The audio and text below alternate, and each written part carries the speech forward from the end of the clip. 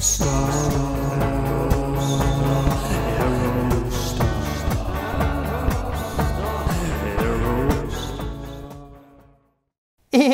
welcome back to Janky AF and Year of the Aerostar, episode number 102.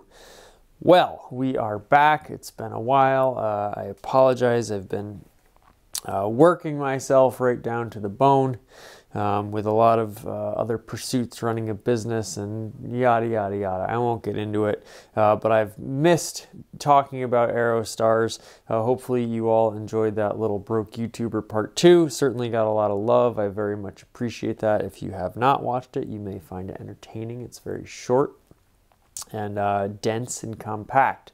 But the reason we are here today is to talk about Ford Aerostars, so we should probably get to that. So here we have a 1987 Ford Aerostar listed again in Latvia. The country of Latvia. Yes, famous home of NBA star Kristaps Porzingis. And lots of other things too, but that's certainly my first real connection. I have been to Latvia, actually. I've been to Riga while passing through on my way to Vilnius in Lithuania. So shame on me for butchering the Latvian language so poorly, and shame on me for calling it a Slavic language. It is not a Slavic language.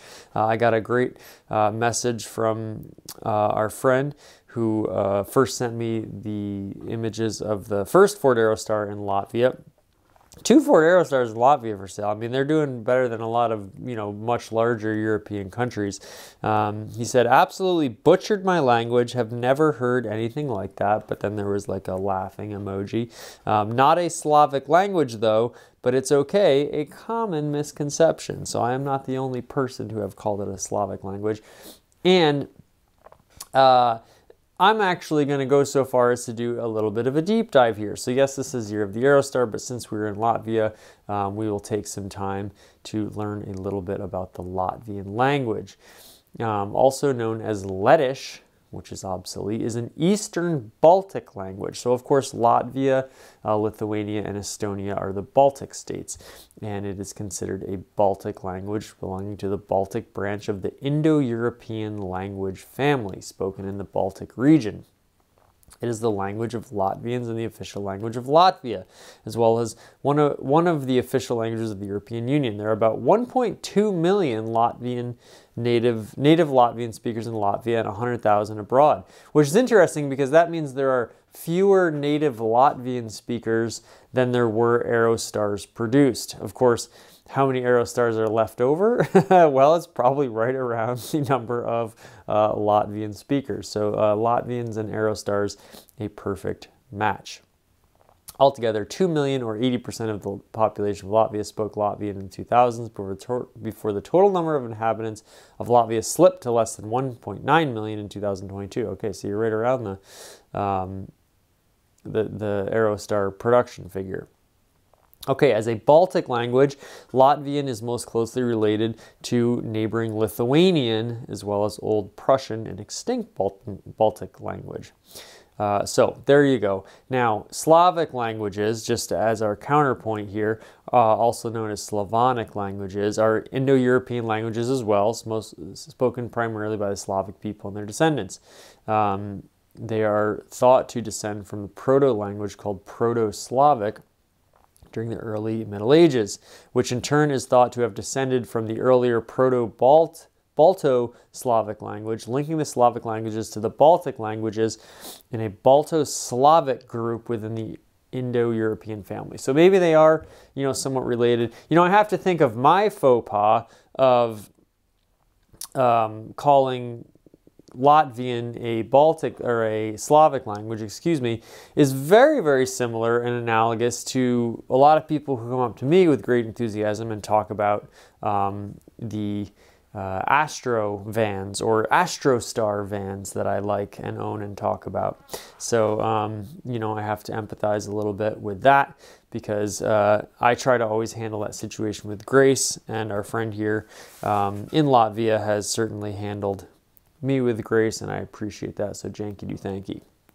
So quick little history lesson here on Year of the Aerostar, but let's get to this van. Okay, 1987,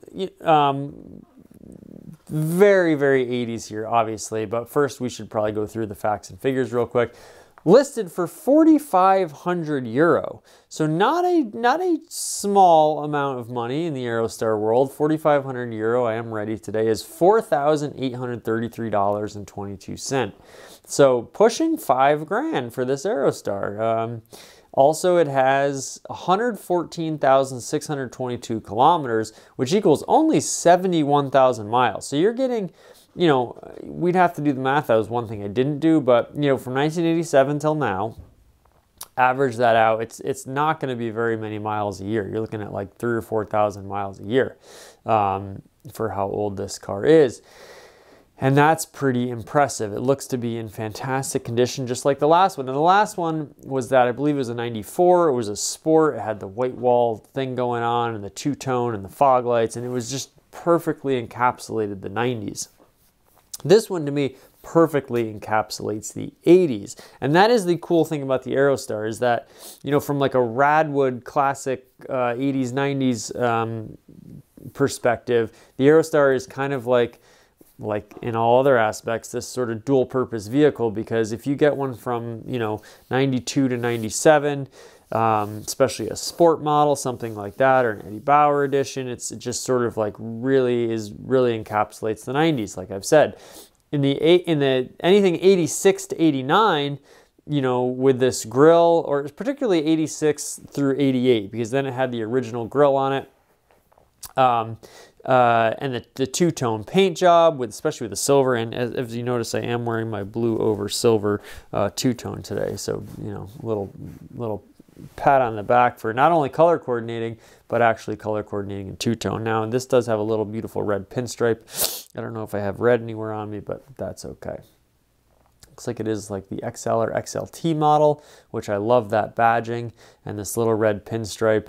You know, I gotta say, I don't remember these early two-tone vehicles as having body-matched bumpers. So again, the last one seemed like they took a few liberties with the paintwork, and it had been kind of worked on a little bit. This one, I wonder if that's the same, although it's possible. You know, some of you out there know much more about the finer, minute details of Aerostars than I do.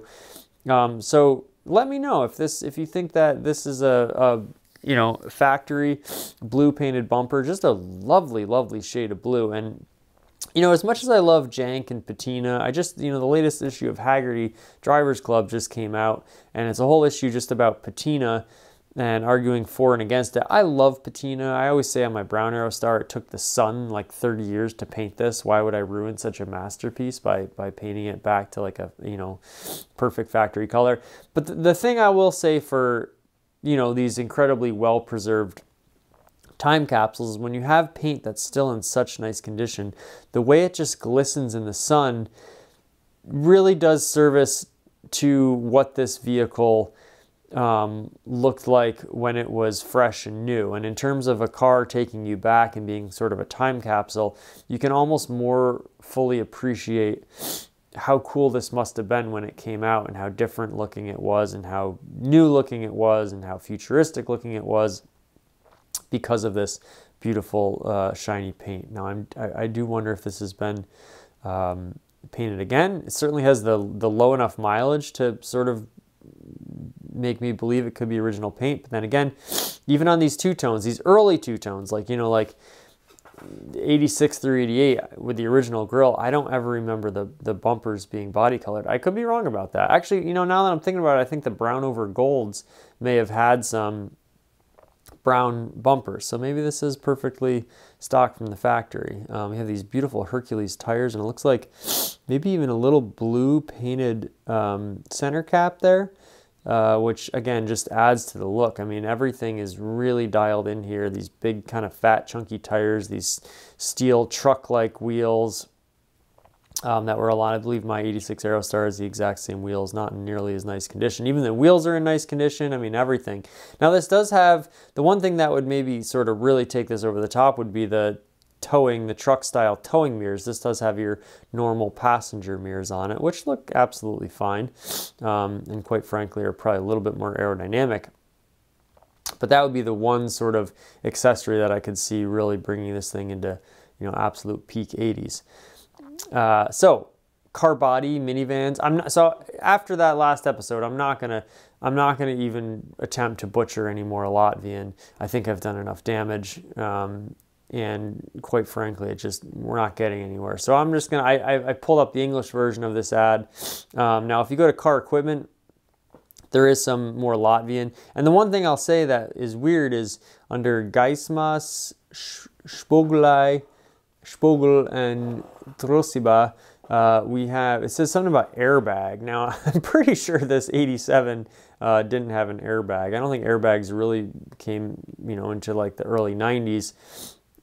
So I'm guessing this doesn't have an airbag, but I thought that was interesting that it says that under car equipment. Under description, Ford Aerostar 3.0 benzines, 3-liter gas. Vestoriska Spectrata Status Piskerts Lids. Then it says 13/02/2024. It's always confusing because in Europe they do the date and the month backwards. So, you know, over here we would say February 13th, 2024. They say the 13th of February. Now I'm wondering if this means it's like somehow registered or inspected until 2024, which would be pretty cool. Fuel type gasoline, engine capacity 3, which is funny. Year 1987, gearbox automatic. It is an automatic, not a standard shift. And the color, which is also interesting, is Gaisi Tsila, which maybe that means blue over silver. I'm not sure. Let's look at some more pictures. And this, again, this website, I'm not in love with the way they scroll through pictures, but that's okay. Boy. Oh, you know, this is really funny. You know, this is a great mystery to me of the Aerostar, because I was always told, and I've read, that 86 and 87, the two engine options were the 2.3 liter inline 4 fuel injected and the 2.8 liter Cologne V6. The 4 is the Lima. The Cologne V6 carbureted. So I thought that the 3 liter was only available starting in 1988. And when you see this little electronic fuel injection badge, I thought that was only on the 4 cylinders because the 6-cylinder that was offered at the beginning of this car's lifetime was carbureted. This is I've seen an 86 that claimed to have the 3 liter in it, and this is an 87 that claims to have the 3 liter in it. So, you know, maybe even after 86, maybe the 86 is 87. I can see, you know, okay, people were complaining about the engine options and the 4-cylinder was so underpowered that they decided to put a 3 liter in here. And they kept the fuel injection badge because it was fuel injected, so they could, you know, keep that badge. I thought that was only for the 4-cylinder, but, you know, maybe the 3 liter really did creep in earlier than, you know, than Wikipedia claims. So I'm still waiting for the final, you know, definitive response on that, but we've seen enough anecdotal evidence now that I think that maybe the 3 liter V6 did work its way into this vehicle earlier than sort of the official record would have us believe. I like this little additional light here. Again, the silver paint and this blue, you know, it almost looks like a Corvette Nassau blue. Quite a bit, actually. And that's not necessarily my favorite color, and silver is not necessarily my favorite car color, but in combination, they look absolutely stunning, I must say. And just the quality of the paintwork generally, and this beautiful little pinstripe here. Of course, your Latvian license plate. Very, very nice. And one thing I absolutely love, and I kind of touched on it earlier about these early Aerostars, is I love the badging on the front quarter panel. It's much more sports car-like to me. And later it would move back here, right where your sort of fuel injection logo is. And that looks good too, don't get me wrong, but I just love it on this front quarter panel. So that's another very sort of 80s thing. Again, the two-tone looks really good with the back hatchback. You do have a rear wiper, which was quite nice in 1987. And, you know, just drink it in, you know, very, very nice. And now these little, the bumpers, the earlier bumpers also had these. Looks like we do have a little bit of bumper repair that's gone on here. No big deal. These are notoriously brittle bumpers. These two little silver bezels. Now I think either they took the grooves are still there throughout the Aerostar's run. The bezels themselves, excuse me, while I wipe my nose. I'm you know, just you know, we're doing it live, as a famous news commentator once said. But these little silver trim pieces, I think, were not in the later Aerostars. I believe that was more of an early thing, and I do quite like that little tiny bit of chrome on there. I can't tell if these wheels are painted or if they're just, almost like they're painted like a dark silver as opposed to just their, you know, natural chrome look. Or maybe some are painted, some aren't. Looks like we do have a roof rack on this vehicle. I wonder if that's factory. It seems like it probably is. And again, you can just see the amazing quality of, you know, the paintwork on this car. Now again, looks like it may be another slight bumper correction there. I'd be very curious to know if this is original paint or if this was resprayed at some point. Coming back around to your front, we'll see this excellent back. And this is another interesting thing. Now my brown Aerostar, on one side it says Aerostar, on the other side it says Aerostar XLT, which I've actually corrected, but that is different because I have a quarter panel. I believe my Aerostar was in a front end collision because the grille is definitely all cockeyed and the front quarter panel has been replaced. So my Aerostar is entirely brown with some sort of like orange and tan pinstriping going on. However, this one quarter panel is brown over gold, so it kind of matches, which is kind of funny. It's also dented right here in the front, which I believe happened during transport, which, because I could have swore when I first got it, didn't have that dent. It's been so long now. There's a whole saga, but the car, because it broke down on my, I'm 0 for 2 now trying to drive Aerostars home from purchasing them. That was a very ambitious drive. I was trying to make it back from Georgia. Car broke down, eventually had to have it towed because I couldn't find a transmission anywhere down there. Yada, yada, yada. But I think they dented it in transport because I really do not remember that dent being there. Anyways, I want to get eventually I would like to either paint or find a you know, correct matching quarter panel and make the car look, you know, completely brown as it was supposed to and get the pinstripe on there and maybe even just like paint it myself. Doesn't have to be perfect. But that would make sense why the logos are different, because they probably just took that quarter panel from an Aerostar that was an XLT or an XL, and that's why it says it here. Because these quarter panels are matching, I can't see why they would brand it as an Aerostar, and I love that it's on both sides too, but I can't see why they would brand it as just an Aerostar on one side, and on the other side brand it as an XLT. And actually, the closer you look, it almost looks like, I know maybe this is just the light, but we're doing a little bit of Aerostar sleuthing here. It almost looks like this panel is a little bit lighter, although the blue certainly matches very well. But this silver almost looks like, again, it could just be the light. I'm wondering basically why one panel says XL or XLT and the other one just says regular Aerostar. Now, on my brown one, that would make sense because, again, like I said, one quarter panel was taken from a different vehicle. This, either they did the same thing where they took another quarter panel and painted it to match, or maybe they just only labeled it XLT on one side, which I had never considered. So I would throw that out to the viewing public now, too. If anyone has an early Aerostar that has the badging up front on the quarter panel, and you have an XL or an XLT, is one panel just regular and the other one, the driver's side panel, have the actual trim level on it. Some good Aerostar sleuthing right now. Now, whoo, let's look in here. Okay, I love when the interior kind of matches the exterior. I love this blue interior a lot. Now this is, okay, now not uncommon. This looks a lot like my tan interior on my 86 Aerostar. You can see it's a little bit dark here in the photo, but you can see all this warping that's going on with these plastic panels. I mean, this is just completely blown out. This whole line right here should just be completely straight, and it's totally blown out. So this would be my only argument against this car's price. This would be my negotiating point on this car's price, is that, you know, to get this fixed, I think, you know, the great Ronnie, 1989 Aerostar, I think just got an entirely new interior from a junkyard, and that's what I would try to do, because to try to like mold and bend this back together would be pretty much impossible, let alone trying to like, you know, affix it to any part of the vehicle. Maybe you could screw it in up here into the roof, but, you know, then you're screwing into the roof, and that's probably not a good thing. Your headliner, incidentally, looks great, but these molding pieces here, now again, to find one, especially in blue, is going to be very, very near impossible. But, you know, just an aside, if you're looking for an absolutely perfect Aerostar, you know, we've seen a couple little marks that are going to make it ding it just a little bit. You know, all that being said, doesn't bother me.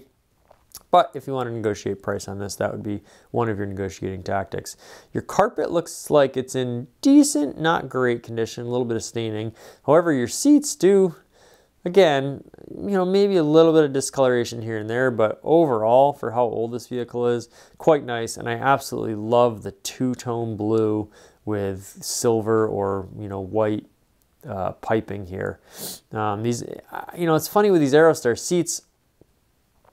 Again, they're all very similar, and yet the little sort of perforated dots in here, I feel like this is just slightly different than the seats would become later in sort of like the 90s when you had this interior refresh around 91, 92.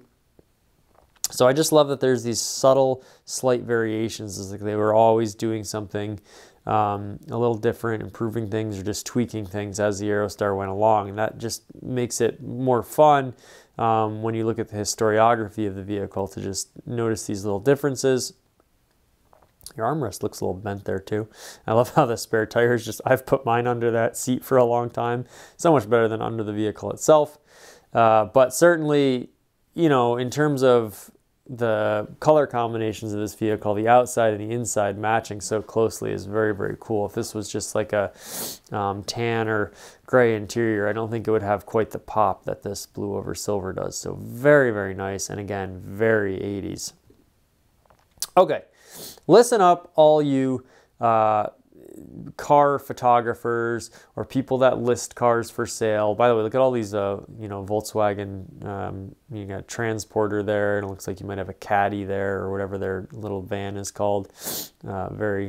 I was just in Europe this summer, so seeing all these great like Euro little buses is very fun. And then, not to mention, you know, the Aerostar, I think, is quite European, certainly amongst American minivans, probably, you know, fits the best within the European landscape. So that's kind of cool to see the Aerostar. Now, again, thank you to Quirky Garage 1999, who has pointed out that the Aerostar was sold natively in Europe, I believe in France, and you're going to have to correct me again, I apologize, but a couple other places. So I don't think it fared very well from a sales standpoint, but it is cool that it was like sort of this cross-continental vehicle, and we are going all over the world talking about the Aerostar. So, as I was saying, if you're going to take a picture of the interior of a vehicle when you're listing it for sale, this is the picture you should take. If possible, get in the rear of the vehicle, behind the front seats, and just get this lovely panorama view. Now, if you have a wide-angle lens, that would help. But this is just like, I'll probably make this the thumbnail for this video, because you could just get to see everything. And for the Aerostar in particular, you get to bask in sort of the great design of it. Now, this is the biggest singular change that ever happened to the Aerostar, was the interior. Between 86 and 91, I believe, this is how the interior would look. The dashboard and layout were just completely different. You do have this wonderful little Aerostar logo that is in the exact same position as my Bertoni, like Nuccio Bertoni, which is the design firm that designed the Fiat X19. So that's very sports car-esque. You have this tiny little glove box. Again, center stack I mean, these vents are so basic, and this panel never fits in this little piece of vinyl correctly. Like, I've never seen one that actually fits in there great. So the fit and finish on these things, you know, I guess left something to be desired. But again, I don't know, for 1986, 1987, it probably wasn't, you know, you look at a sports car from the same era, it's probably just as bad. Just sort of like, you know, body gaps and stuff like that. It wasn't as precise as it is now with all the computer, you know, aided design that we have. That being said, yes, there's cars in the 40s and 50s that were better put together than this thing, but, you know, neither here nor there. A lovely equalizer here, a giant ashtray. Now, this has some sort of auxiliary button. And mine, you know, the more I see, I think this might just be an ashtray. It's a secondary ashtray. And bearing the lead here a little bit, we also have the digital dash here, which is really cool to see on such an early Aerostar. My 86 has the analog gauges and also has none. I realize how base model mine is because, and it's standard transmission, so it makes sense, but it has none of these auxiliary functions down here. I'm not even sure what these are. And some sort of toggle switch has been, probably for that back light there, has been added. So again, this is not, you know, very similar to our 94 that we looked at. Sorry, I'm just going to have to pause and edit this out. We'll take a quick commercial break. Nobody does it better. In the new world of minivans, nobody does it like the Ford Aerostar. Nobody gives you the highly distinctive styling, the smooth riding comfort, the engineering innovations of Ford Aerostar for the discriminating. Nobody does it like Ford Aerostar. Okay, and we're back. Rather than just wipe my nose disgustingly, I just went ahead and blowed my nose, so hopefully you enjoyed that little brief Aerostar commercial. We were talking about the great digital dash. This is another thing I can't seem to find when exactly it was offered first and when it went away. I thought it only started around like 1989, 90, 91, and then by 92 when the refresh happened, you know, they moved, funny enough, they actually kind of went backwards. They went back to an analog, all analog gauges, a little bit different than the analog gauges in the first version of the Aerostar interior. However, the digital dash remains a mystery to me what years exactly it was available and on what trim levels. Perhaps someone could fill me in on that. You also have power windows here, and it looks like this is popping out a little bit here. There's a little bit of jank on the, again, sorry, I'm getting so, these little white leatherette things on your map holders, I always think is such a lovely, luxurious touch that's like just often overlooked. But your power windows, power locks, this is definitely your upper trim level with your digital dash, your automatic transmission, equalizer. Now it has an aftermarket head unit. And power amenities. I can't tell here if it has, I wonder if it has the trip computer. We can look in the next photo to see if it has, I bet it does. Yeah, it even has this awesome trip computer up here too with all sorts of, probably like your range and your fuel economy and stuff like that. So this really, again, for 1987, this had a lot of features and amenities on it that other cars didn't have. And for like, you know, a vehicle that was simultaneously a cargo van, a bare bones cargo van, the passenger version of it was incredibly well spec'd out. Also, of course, your famous headphone gauges back there. So, yeah, I mean, just, you know, and we have looks like we have our Haynes or our Chiltons guide right there. That's pretty funny, 86 to 90. We'll go back to this picture because this is lovely. Your giant automatic transmission stock, again, that would become a column-mounted stock after, I believe, 92, or after 91, I should say.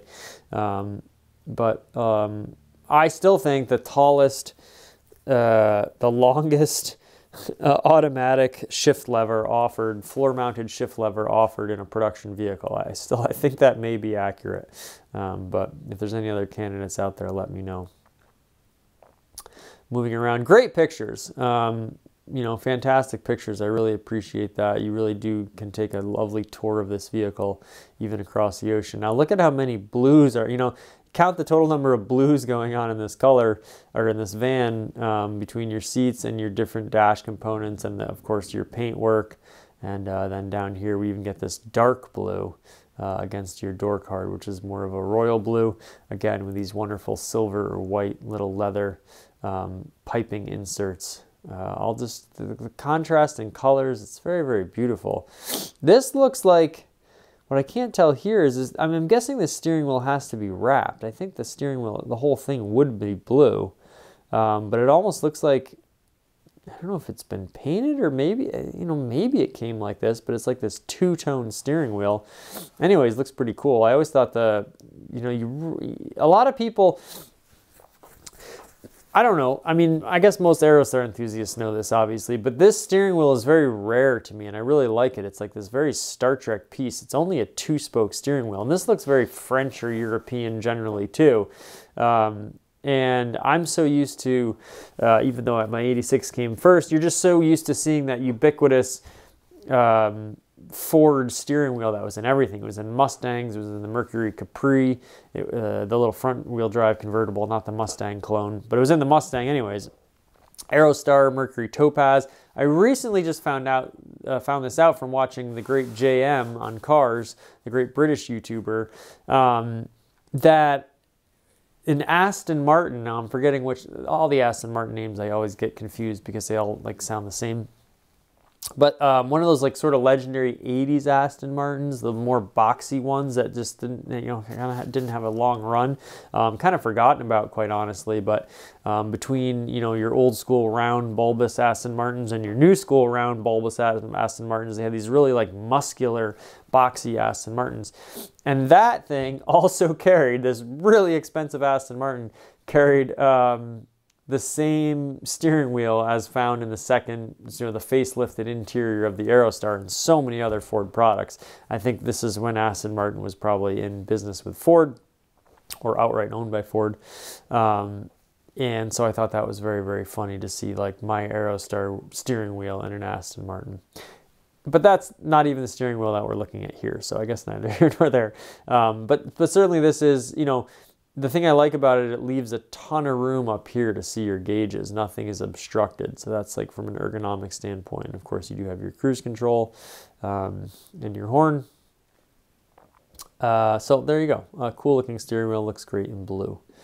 Again, we have your trip computer. I'm going to better shot here. So yeah, so average econ, instant econ. I mean, these are features that are, you know, are very normal now to watch your instant economy. I feel like with the rise of hybrid cars, especially, like seeing your real-time fuel economy kind of became a thing. But your average speed, your distance, resetting your engine, you know, controls. You have like these lights up here, the fuel used, DTE, I'm not even sure what that means. Instant econ, average econ. Again, you know, 1986, like this was, I think the Corvette was lauded in the C4 Corvette, which came out in '84, was lauded for being this like sort of technological tour de force that had the digital gauges and all that. And I think this, the Aerostar, I always kind of compared to the C4 Corvette a little bit because I think it was doing a lot of those similar things, and yet in a car that was probably half the price. You know, a Corvette, a brand new sports car, certainly not as expensive as it was today, although still a performance, just a bargain all around as a vehicle. But the Aerostar is like this, you know, just all-purpose utility vehicle. So to have the same tech in it as like Chevrolet's flagship sports car, pretty darn cool, I think. Okay, what do we have here? Some sort of picture of this Aerostar in the snow. Looks like maybe different wheels? No, same wheels, just a darker picture.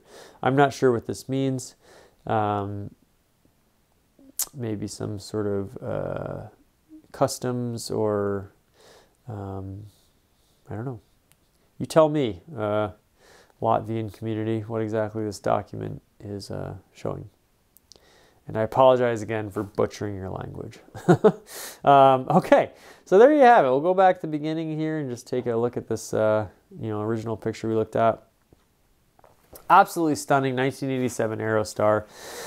If you were anywhere in Europe, even in America, this would be like a treat to see. But in Europe, especially, rare and very, very cool. And yes, $5,000 is in this market kind of a lot for an Aerostar. Although we've started to see them creep up a little bit. I honestly don't think it's terrible for what you're getting here, because obviously the paintwork looks great. A couple of minor little things here and there, but low mileage, great interior. I mean, a really, really cool classic car, a time capsule, and for the price, for the bang for the buck of getting attention at a car show or just seeing this on the road, anytime you like take a double take at something, even if it was something like a Ford Aerostar, and nowadays any 80s 90s car. When I saw a Buick Skylark, remember the weird with like sort of the spats on the rear wheels that harken back to the old cars, at a concert that we went to not too long ago. And the thing, I loved those Skylarks when I was younger, and you just do not see them anymore. So by virtue of that, a lot of cars kind of, and I think there's all these people that are these, regular car reviews has like that's the cultural milestone on YouTube. But there's so many people out there that just love these sort of normal cars from the 80s and 90s, quote unquote normal. Now, obviously in my view, the Aerostar was quite extraordinary and quite in a class all by itself, even in its heyday, even before it was relegated to this like sort of unusual oddball car that is unique to see nowadays. But all that being said, I think the Aerostar would get a lot of attention when people see it, because of just how different it is and how well the styling is held up over time, and how cool it is. And it has its detractors, and I'm gonna when I have my more I'm working on. We're also going through a technological shift right now. I'm trying to get a little bit more high tech with some software and stuff like that. Eventually, when I'm set up to do reaction videos, I think I will take on some of the critics of the Aerostar and make my case for why they are wrong. So if you are in Latvia or anywhere in Europe generally, I think this would be a very underrated classic car purchase, and you would have a lot of fun with it. You would get a lot of looks with it, and it's extremely practical too. I've actually been using my 93 quite a bit lately. I'm trying to drive it more, moving stuff around, hauling stuff. It helped me move this desk that I'm sitting at right now, this extremely heavy desk that I actually got from an opera.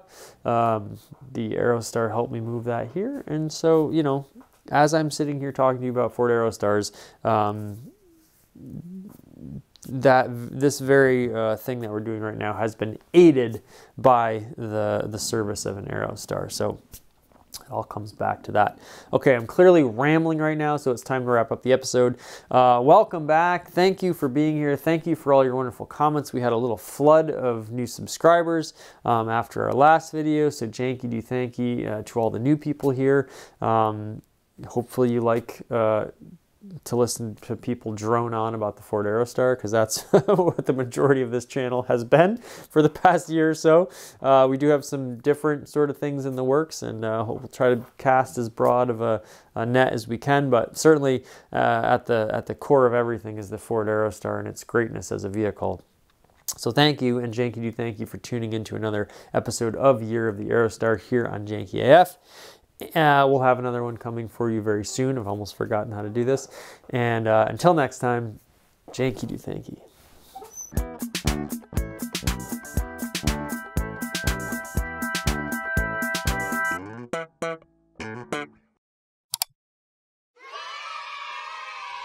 One small step for man, one giant leap for mankind.